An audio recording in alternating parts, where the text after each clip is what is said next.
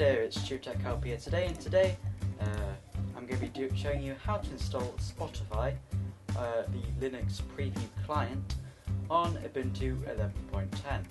So you want to go to Spotify's website, spotify.com, and then at the bottom just click over platforms where it says download. I'll put a link in the description. You want to click Spotify for Linux preview, and then it will tell you about, it will just show you some information about the new client, and then at the bottom there's some instructions.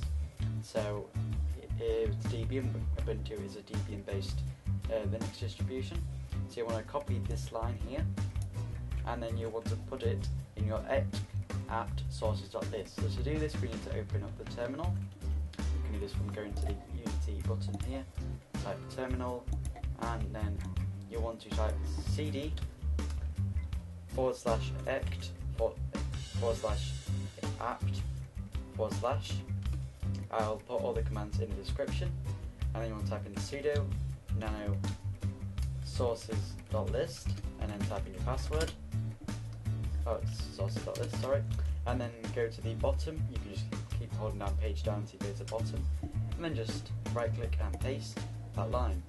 Then press CTRL X, and then press Y, and then press enter. Then you want to do the next command here. So to do that you just go pretty much just paste it into there. The next one is sudo apt-get update, and finally sudo apt-get install Spotify client Qt, and just wait for it to install.